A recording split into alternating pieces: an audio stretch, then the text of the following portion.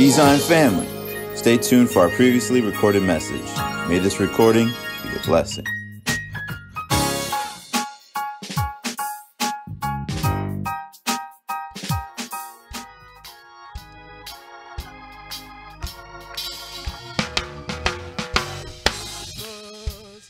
Joy down in my soul. Yeah, Christmas, Christmas, joy down in my soul. Oh, this time of the year, when good friends are near, I got Christmas, joy down in my soul. Christmas, joy down in my soul. Oh, yeah. Christmas, joy down in my soul. This time of the year, when good friends are near, I got Christmas, joy down in my soul. In my heart this holiday. Come on. Christ in my heart this holiday. No, I can say, I can say, I got Jesus on this holiday. I got Christmas joy down in my soul. Down in my soul, down in my soul, down in my soul. I got Jesus down in my soul. I got Jesus down in my soul, down in my soul, down in my soul. I got love down in my soul. I got peace down in my soul. I got joy down in my soul.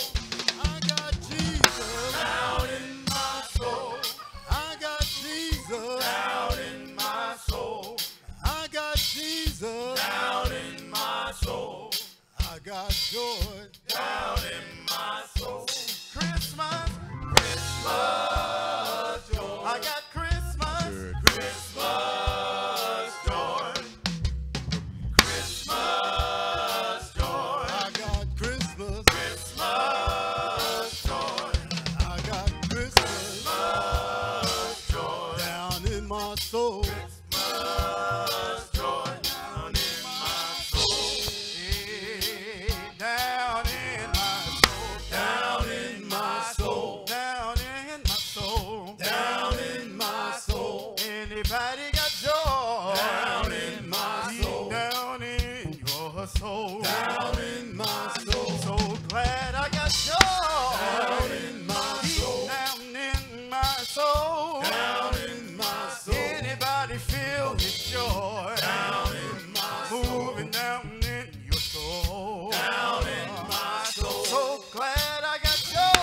Down in my soul. Down in my soul. Down in my soul. Down in my soul. Down in my soul. Down in my soul. Down in my soul. Say Christmas, Christmas joy. I got Christmas joy. Christmas joy. I got joy of the Lord. Christmas joy. Anybody feel his joy? Christmas joy. I got Christmas joy.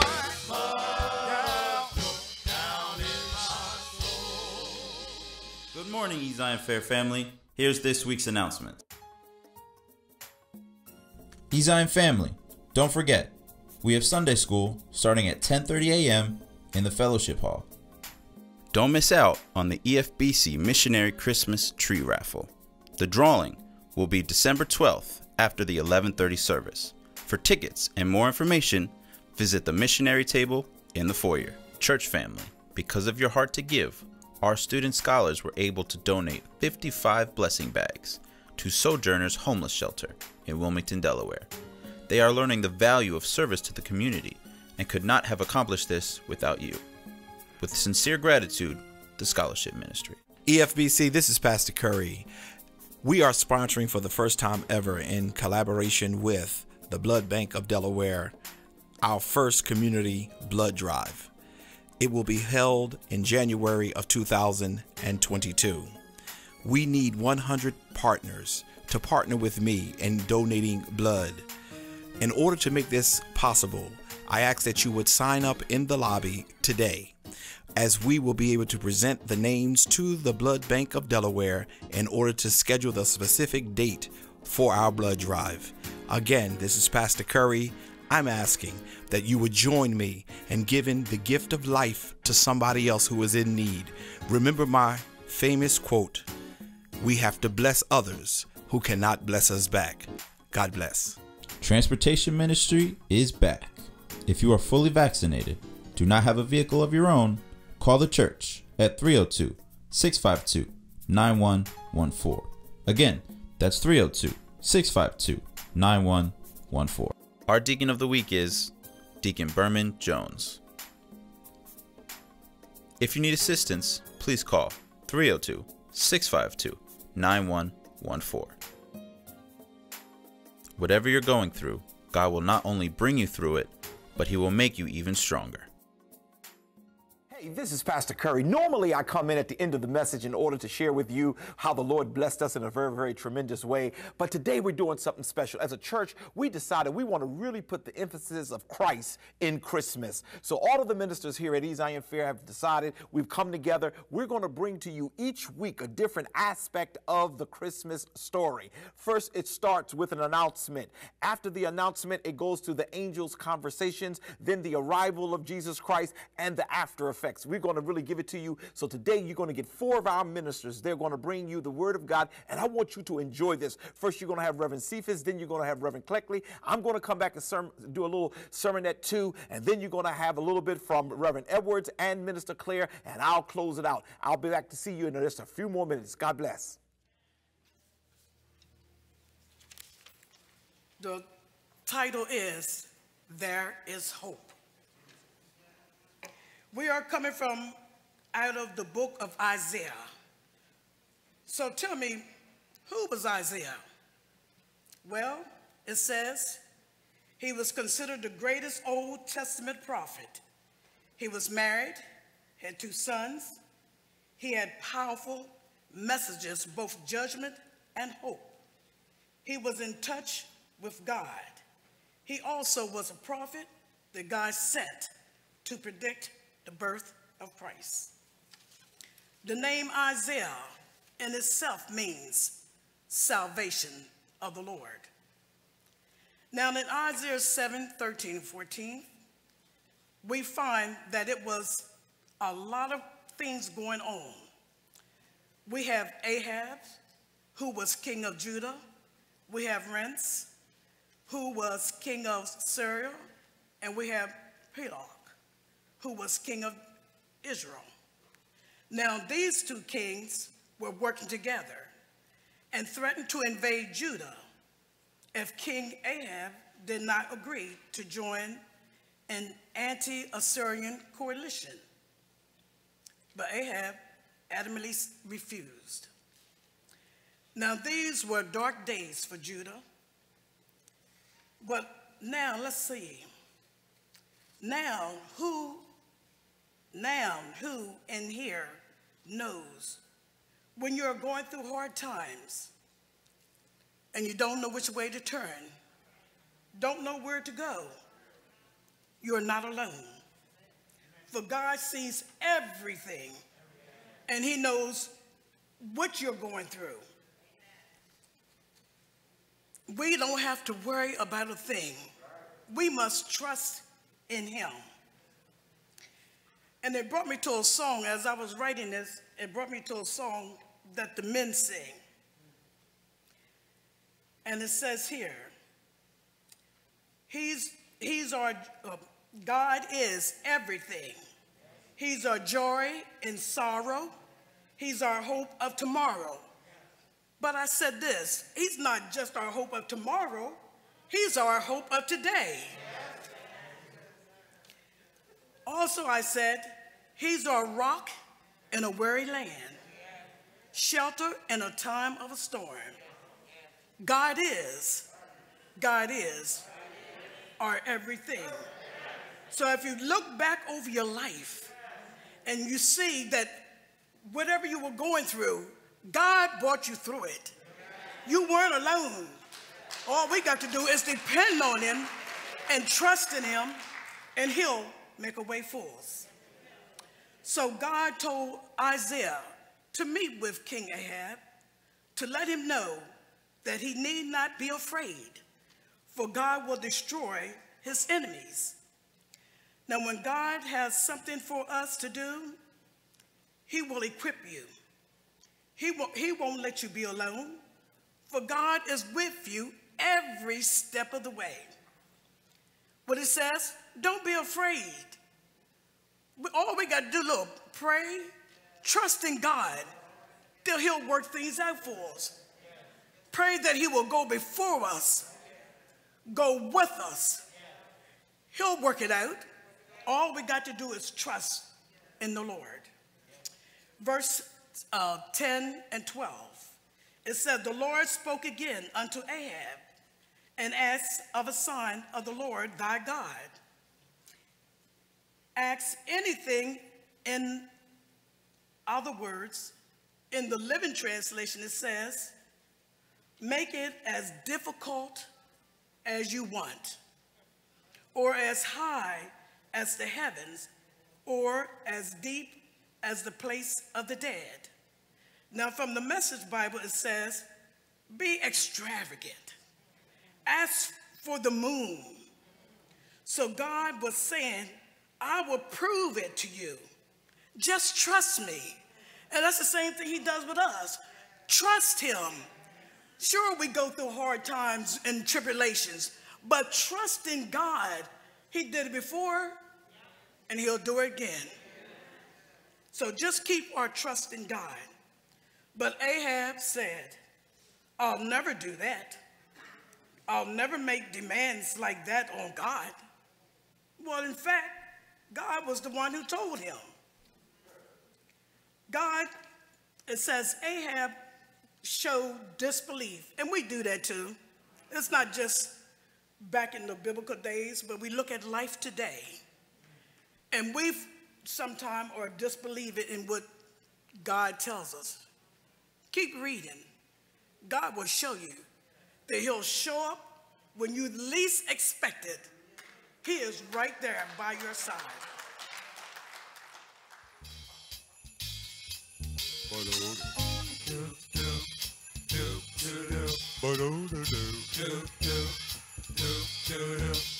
I'm dreaming of a white Christmas, just like the one I used to know. There's a treetop glistening and children listening to hear sleigh bells in the snow. Come on, son. Dreaming of a white Christmas, just like the one I used to know. May the treetop glistening and children sing to hear sleigh bells in the snow. Come on, dreaming of a white Christmas, with every letter I wrote. May your days, may your days, may your days be bright.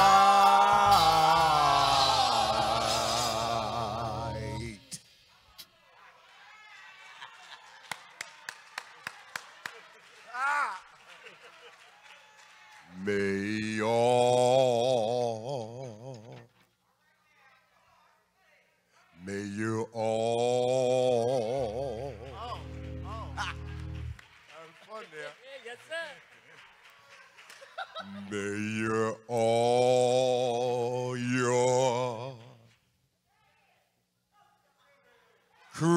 said, be why I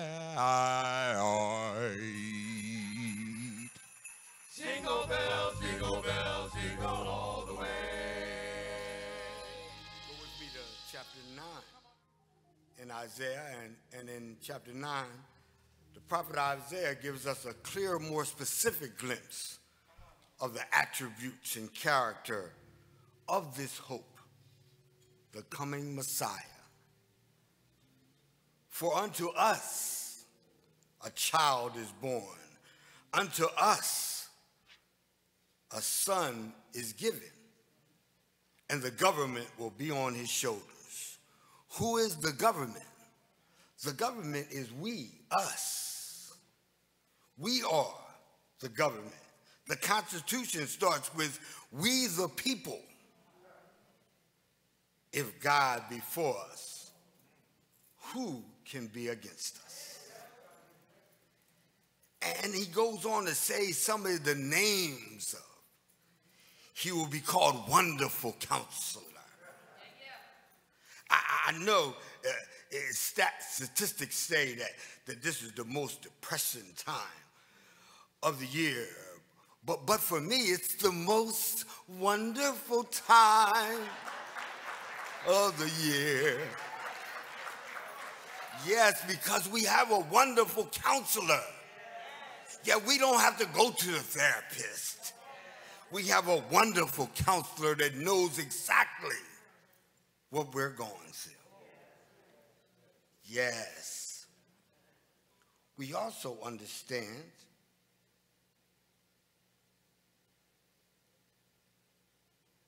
that the world has put on us some burdens that we can take to the Lord and leave them there. Yes. He also states that God is the mighty God. Yes, the mighty God. I heard him call him later rabbi or teacher. But he's the mighty God. He's not a statue or a little g God. But he's the God that's strong in power. The God of dunamis. I know you like that, Dr. Hines. He's bigger than any problem, situation, or circumstance I could ever face. Yes, he's the mighty God. Then he goes on to say he's the everlasting Father. See the sign we see that says John 3:16 says that whosoever believeth in him will have everlasting life. So this is the everlasting Father. His kingdom will have no end. He will reign forever. He is the Alpha and the Omega, the beginning and the end. For you see, God is time. And with him, there is no. I woke up this morning with my mind stayed on you. Yes, Lord, I woke up this morning with my mind stayed on the Lord. Hallelujah. I woke up this morning with my mind stayed on Jesus. Yes. Hallelujah. Hallelujah. Focus your mind on Jesus. I woke up this morning with my mind stayed on Jesus. Yes, I woke up this morning with my mind stayed on the Lord. Hallelujah. I woke up this morning with my mind stayed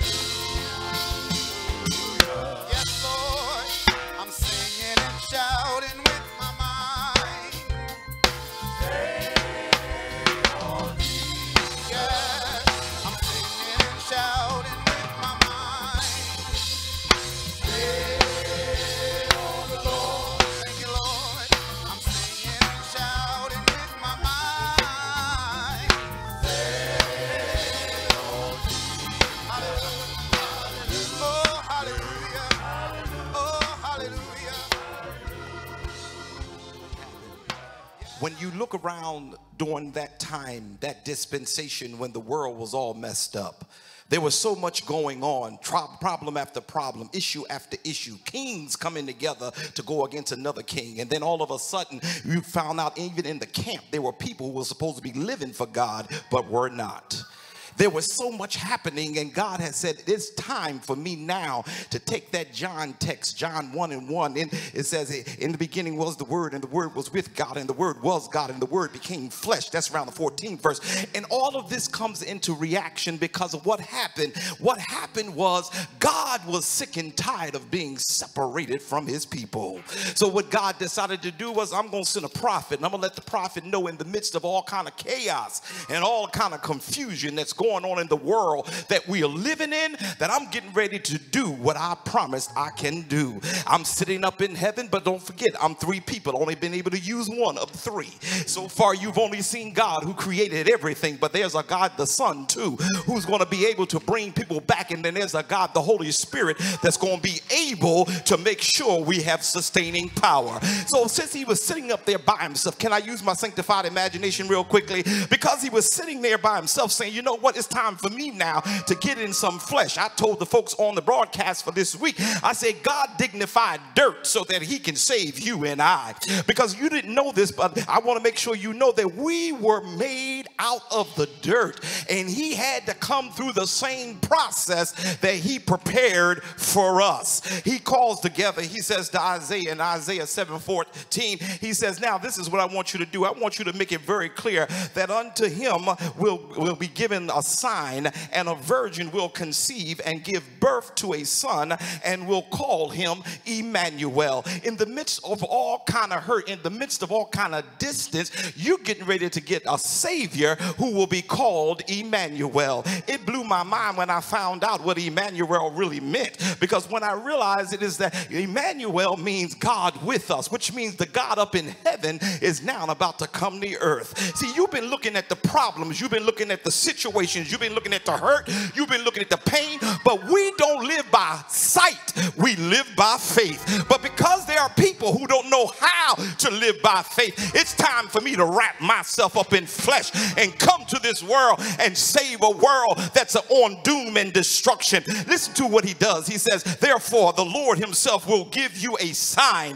A sign. It's not going to be a spiritual sign, it's going to be a tangible sign. You're going to have a virgin who's going to conceive and give birth to a son, and that son shall be called Emmanuel. How he did it, this was very interesting, because he did some things I want to give to you real quickly. Three little things. He would be out of the house of David. If you read the text a little bit earlier, he's going to come from a house of a king that was messed up, tied up, and tangled up. Anybody know anything about David? You know for sure that David was not a perfect man, which means for those of us who didn't come from perfect families, don't worry about it. Jesus didn't either. Can I get a witness? I can't even wait to get to the 11 o'clock, because that's when you're going to learn his heritage, when you will be able to see that he came from some messed up people. For those of you trying to hide your family, stop trying to hide them. Jesus came from a messed up crew too, but it did not stop him from doing what God had called him to do. He would come out of the house of David. King David was the first king in Jerusalem, the first group of people who decided they're going to honor and worship God. It was later reported that it was King David's era where the people of God prospered and followed the things of God. But I just want to make sure you understand, David was a messed up man. He was a tore up man. But you know what God did? He named him a man after his own heart. Because when you have a repenting spirit, when you have a spirit where you can tell the Lord, I messed up, I made a mistake, God can still use you. He made it very clear in the 13th verse that this child is going to come out of the house of David. But wait a minute, he's going to be born of a virgin. Well, for those of you women who've been torn down and talked about and made to feel ashamed and by these bigoted men trying to look like y'all don't have any value, listen, Jesus didn't have to come through a woman, but God wanted to validate the women, to let the women know that I'm going to bring my child through you. Because one thing I believe, if I can use my own sanctification, sanctified imagination, I believe that God knew I better not let a man try to bring him up in here, because abortion will be at a all-time high. But I chose a woman who know how to live by faith. I chose a woman who know how to trust God. I chose a woman who know how to make a way out of no way. But wait a minute, it was one last thing in that little area of the text. It says, and you shall call him Emmanuel. He will be personal and intimate. For those of you who see the distant deity, it's time to make it personal. He's not the God who sits up in heaven. He's the God who's right with you. And when Isaiah gives this testimony, he says, what you see today, you won't see no more. God won't be sitting on a throne, but he'll be among us. And then he jumped down to Isaiah 9:6, and he shares the character of our Messiah. See, our Messiah can't just be a normal guy. He got to have character. Somebody say character. Listen to what the text says. For unto us is born, to us a son is given, and the government will be upon his shoulders, and he will be called Wonderful Counselor, Mighty God, Everlasting Father, and Prince of Peace. He will carry the weight of the world on his shoulders. I like the way Brother Cleckley brought it there, and I want to make it very clear. We the people were messed up. We had sin after sin, but it would be Jesus who would carry all of our sin, all of our shame. Do I have a witness in here? Wonderful Counselor, one who leads and guides us into all truth. If you are confused, you need a little bit more Jesus. If you don't know what to do, you need a little bit more Jesus, because he's Wonderful Counselor. I know you've listened to people, but God is saying, stop listening to people and get your Wonderful Counselor. Do I have a witness in here? Oh, I like this one. He shall be our mighty God. He shall be our mighty God, the God above every God in this world. Your money means nothing. Your prestige means nothing. The God I serve is the mighty God, which means if I'm sick, he'll heal me. If I'm depressed, he'll bless me.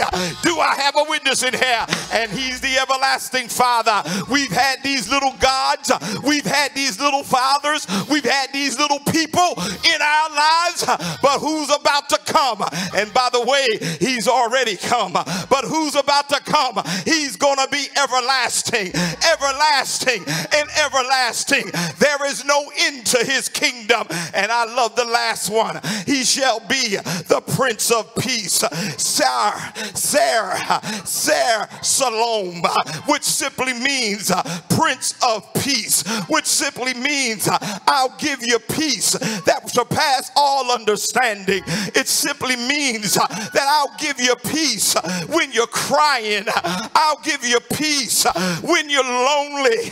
I'll give you peace when you don't know which way to go. He shall be our peace. And I wonder today, is there anybody here ever tried him for your peace? Do I have a witness? And in this day that we're living in, for the record, he's coming back again. Yes, over 3,000 years ago, he made this proclamation and he delivered. He showed up. Do I have a witness? He showed up. But for this message, I need to tell somebody today that in the midst of everything that's going on, God is saying, I'm going to show up again. And when I show up the next time, it won't be about salvation, but it'll be about judgment and damnation. So get right, church. Get right, church. Get right, church. And then there's a scripture that talks about let the wheat and the tare grow together. Something happened when I was preparing last night. Tares are weeds that resemble wheat. tares are weeds that resemble wheat. But when Jesus returned this time,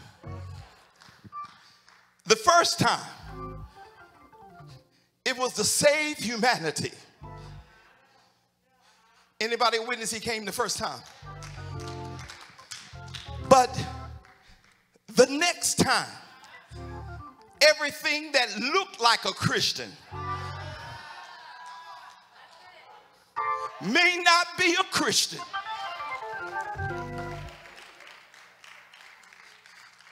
Reverend Wilson, for years, the wheat and the tare grow together at harvest time.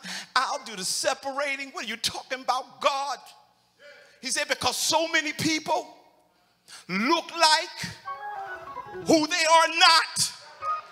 But God says, when my son came the first time, it was to get the weeds to become wheat. But if Amen. The gospel according to Luke, chapter 1, verses 30 to 34. And it reads, "But the angel of the Lord said to her, 'Do not be afraid, Mary. You have found favor with God. You will conceive and give birth to a son, and you are to call him Jesus. He will be great and will be called the Son of the Most High. The Lord God will give him the throne of his father David, and he will reign over Jacob's descendants forever. His kingdom will never end.' 'How will this be?' Mary asked the angel, 'since I am a virgin.'" Now, there are several instances when we find ourselves putting our names into the job market hat, looking for a position that we know we are qualified for, only to be rejected. There are also times when your less than perfect credit must be put under the loan application microscope and given the green light to press forward toward the pregnant possibilities of the American dream. But what if you are faced with an opportunity to do something that you have absolutely no idea how it can and will occur? Audrey Hepburn once said, "Nothing is impossible. The word itself says, I'm possible." And this is where we find Mary, the mother of Jesus, as she is being told by the angel Gabriel that she will conceive a child at her young age and in her inexperienced betrothed state. She is visited by the angel who delivers this impossible news after Mary's seasoned and barren cousin not only conceived, but was carrying the forerunner to Jesus, the promised Messiah. How can this be that a woman of Elizabeth's years and Mary, a young virgin, was now able to conceive? This passage of scripture illuminates for us many simple truths. But for your hearing, I would like to posit that Mary learned, and we need to understand that 1, favor ain't fair. 2, to not doubt the power and pregnant possibilities of God. And 3, qualification or experience is not required in this season of your life.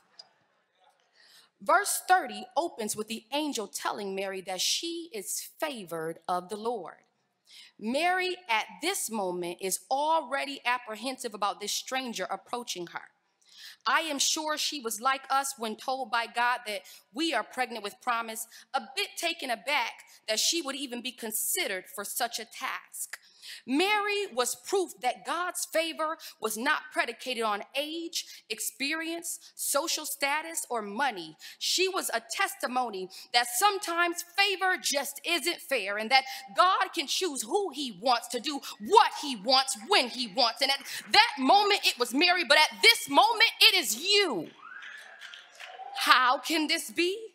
I am not perfect, but God is not looking for perfection. He's looking for the willing. This quote is a quote that there is a quote that states that God qualifies the unqualified. Mary was not qualified to be pregnant. How could it be? Mary was a virgin. Mary was young and without a husband. So how can it be?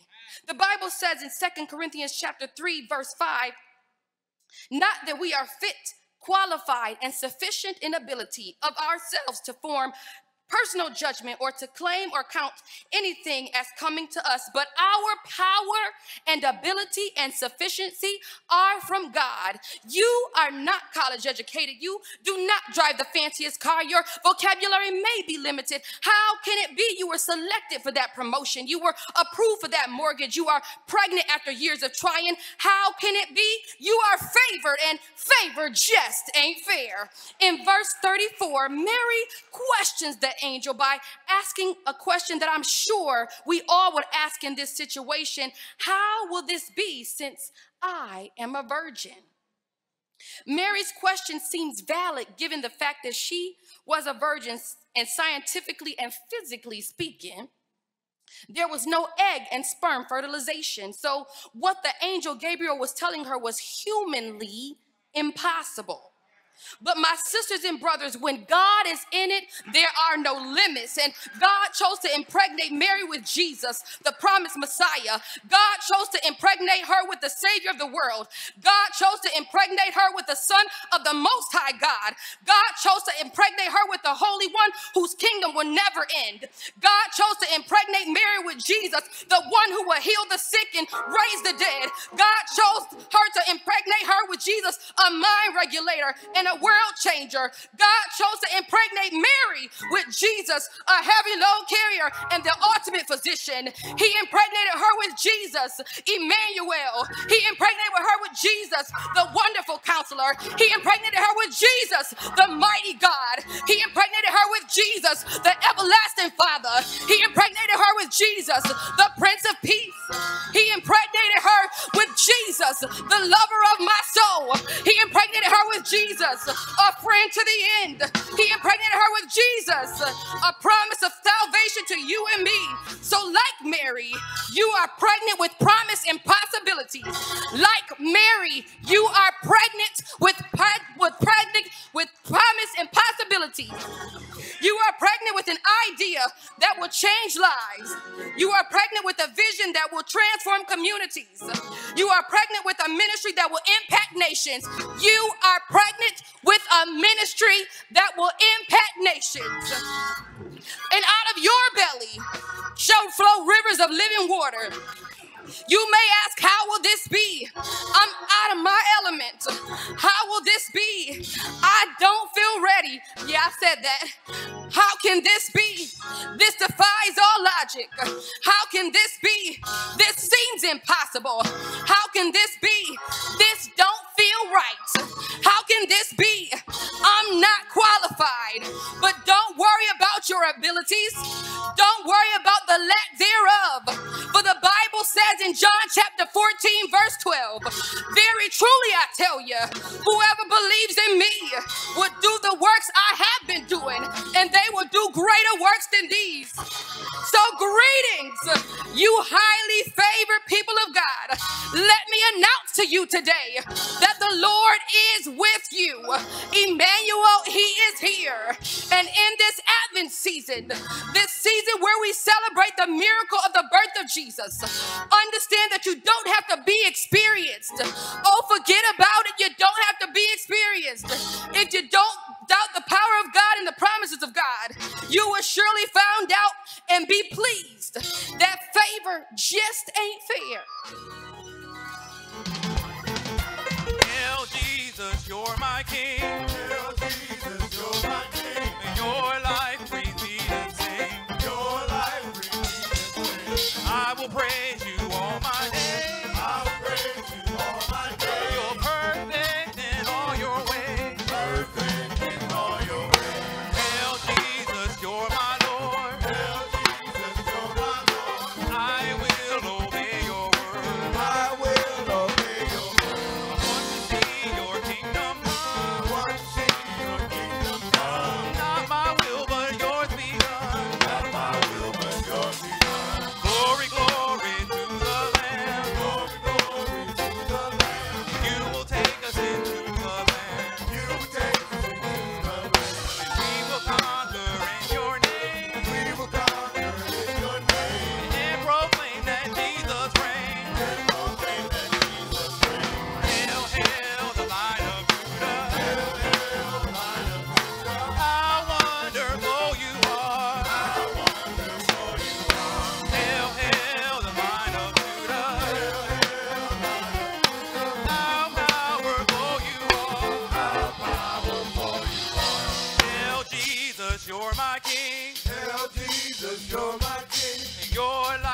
breathe me to sing. Your life breathe me to sing. And I will praise you all my days. I will praise you all my days. You're perfect in all your ways. Perfect in all your ways. Tell Jesus you're my Lord. Tell Jesus you're my Lord. I will obey your word. I will obey your word. I want to see your kingdom come. Want to see your kingdom come. Not my will, but yours be done.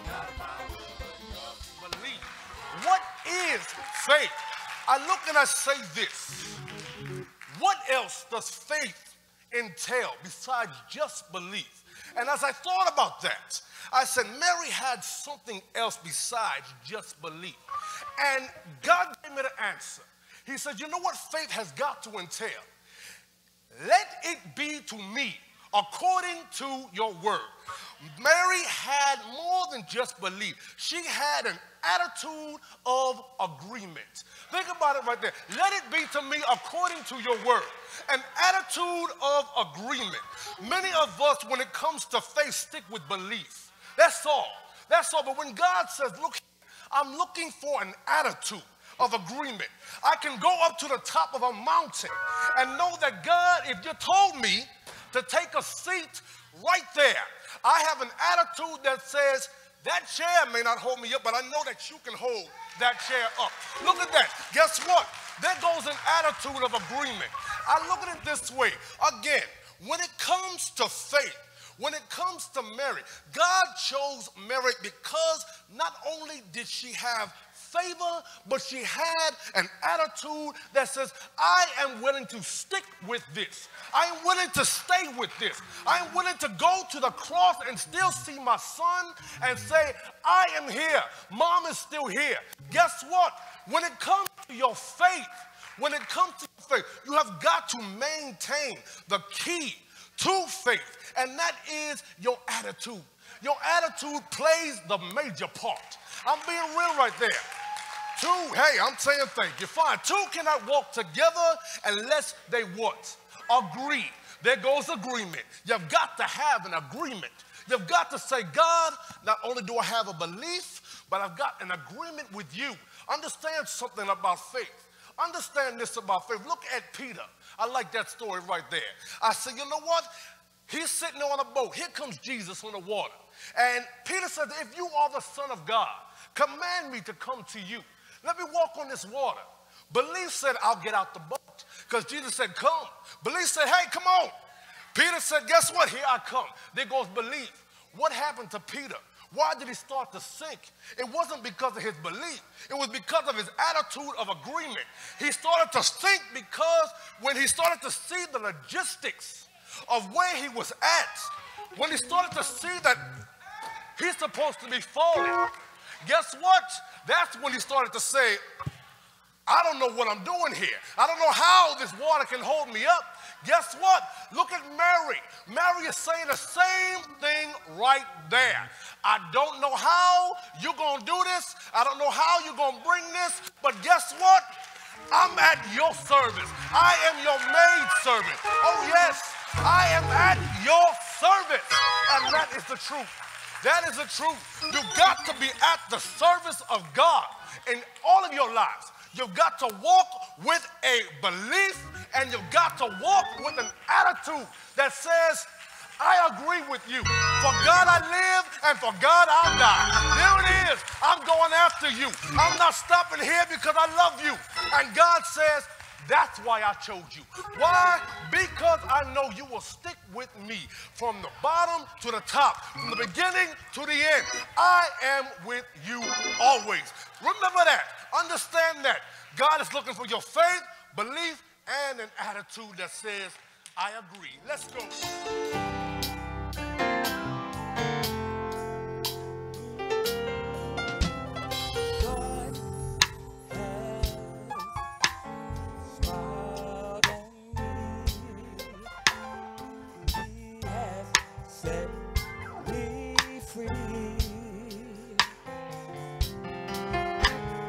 God has smiled on me. He's been so good.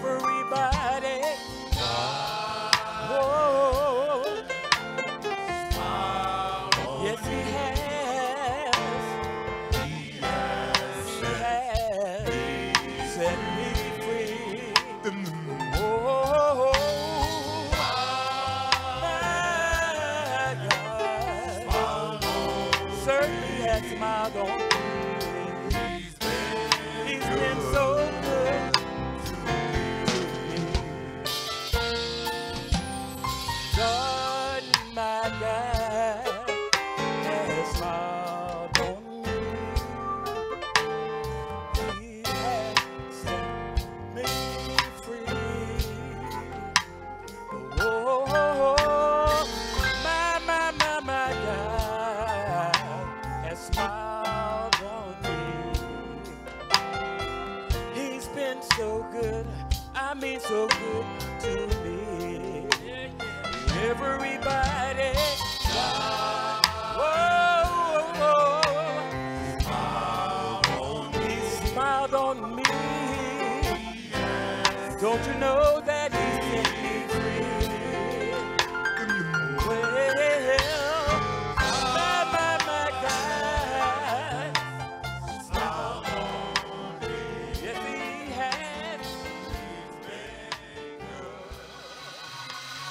Amen. Whew. And I ain't got to do nothing with that. I ain't got to do nothing with it. I'm going to leave it alone. Amen. Even on our Coffee with Curry, the question kept coming up, why? It's an attitude issue. And God knew that she would stick with her. What a gracious. Listen, I'm not, look, at 9 o'clock I tried to call myself doing a little bit or whatever, but I'm going to do one thing. There's another text. I ain't going to exegete it. I'm going to show you some things. I'm going to act like Carlton Pearson. And I'm just going to talk to you for 2 minutes. Could you put on that Matthew 1 text, please, real quick up on the screens? Because a good pastor knows when to chill out. You have that Matthew text. Now I want to show you something real quickly. And I'm going to be they've already talked about the conversation the angel had with Mary. It's going to happen. It's going to happen through you. But there's something I want you to know for every person who were reared like me, who didn't have all access to everything. Not only did God look at the fact that Mary had the right attitude and she would stick with him and that favor was not going to be fair, but he also was very strategic in the line he brought him through. He could have brought him through a perfect line, a line of a lineage where the people were perfect and had the right outlook on life. But if you look at this, I'm not going to read all of that. Now go to the next slide, just so they can see this is the 42 generations. And as you see different names, you're going to see murderers in there. You're going to see incest in there. You're going to see rape in there. You're going to see crazy stuff in there.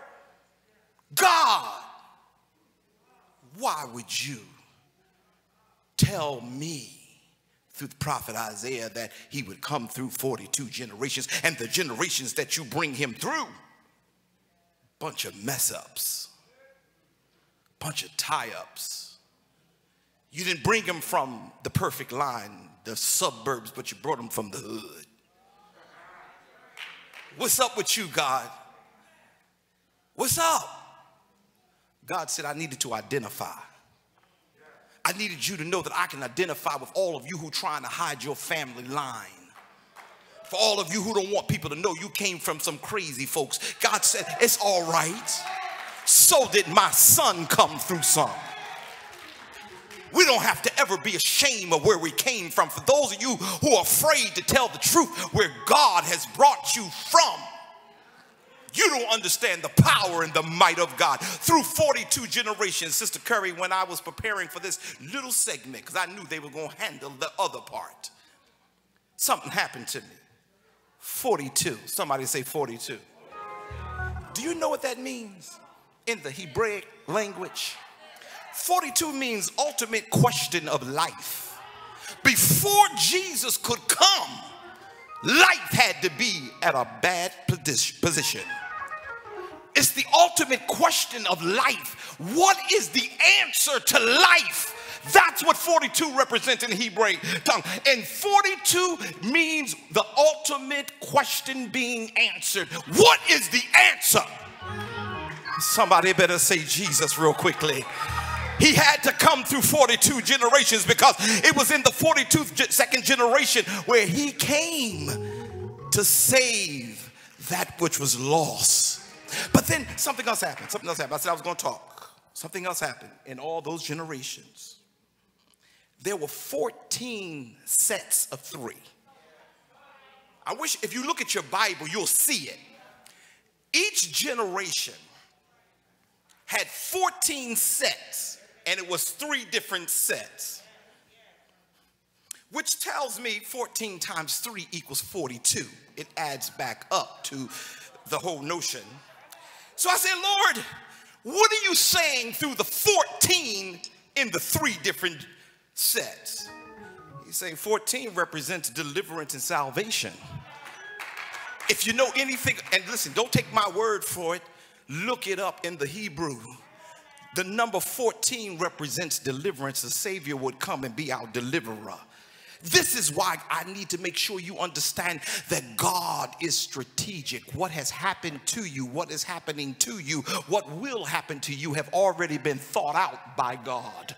You don't need to be afraid. You don't need to be scared. You don't need to shake in your boots because God's got you. He knows what he's doing. When he allowed the angel to go talk to Mary, he knew what Mary's response would be.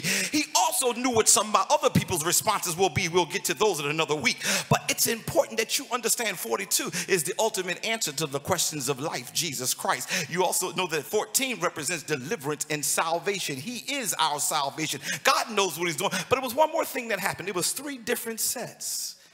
3 represents Father, Son, and Holy Spirit. But wait a minute, Pastor. I'm done. Wait a minute. When you read the Matthew text, I want you to pay attention to God used a family line that was not perfect. But what I didn't tell y'all is the 7 in the 14 linkage. And the 7 represents completion and wholeness. Everything God does, he puts an amen on it. Did you hear what I just said? Now, as we look, and I'm done, as we look at the Christmas story, the first part is the prophecy. Know that God knows what he is doing. Know that God knows what he is doing. He will never put us in a spot. Claire said it the best when he showed us the chair. It doesn't look like it can hold up. But if you trust the God who holds the chair, God will always make a way for you. 3, Father, Son, and Holy Spirit. What is the whole method of the first announcement? He's coming. He's coming. It took 700 years between the time of the announcement that he's coming to the Matthew text, but he came. Do you believe me? He came. And when you are celebrating Christmas, I want you to know that the God I serve is a promise keeper. My. What a mighty word of the Lord from all of the ministers who did it today. Today we had 4 of our ministers from Zion Fair, and they did a phenomenal job with sharing with you all about the prophecy. He's to come. Starting with the Isaiah text and then moving through the Matthew and the Luke text to talk about the various ways in which he would come and the lineage in which he came through. I hope you enjoyed me sharing with you how God is a God of strategic plan. Our ministers here at Zion Fair did a phenomenal job, and I really thank God for each of them. To God be the glory for all of them. For the next few weeks, you're going to hear from all of the ministers of Zion Fair as we're going to do different aspects of the Christmas story. It's wonderful to share in this season, not to be excited about the money that you're going to spend, but be excited about the fact that Jesus Christ was born and he brought salvation to the world. I hope you enjoyed the word of God today. Get ready for next week. It's going to be on. It's going to be wonderful. The Lord is going to bless. Join us today at our 11:30 a.m. service. We have 2 on Sunday. We have one at 9. We have another one at 11:30. Join us live so that you can enjoy the word of God and the people of God. Our praise teams are doing a phenomenal job with bringing us the Christmas music, and we are excited about what Jesus is doing. We have prayer every Sunday and every Wednesday at 5 a.m. I hope you will join us in prayer. You can see the number for the prayer call right here on your screen, but please join us for prayer every Sunday and every Wednesday at 5 a.m. We also have Bible study on Thursday nights, Thursday at 7 o'clock, and then the Word of God is going to come forward after the praise and worship. Again, thank you for the time that we've shared together today, and I hope you enjoyed this broadcast, because this is how we're going to do it for the next 3 weeks until the month of December is over. We're going to share the pulpit. We're going to share the viewing audience with the people of God, the ministers of East Zion Fair. It's going to be great. I'm enjoying it. I hope you will too. Merry Christmas to all of you. I'll see you next week. God bless.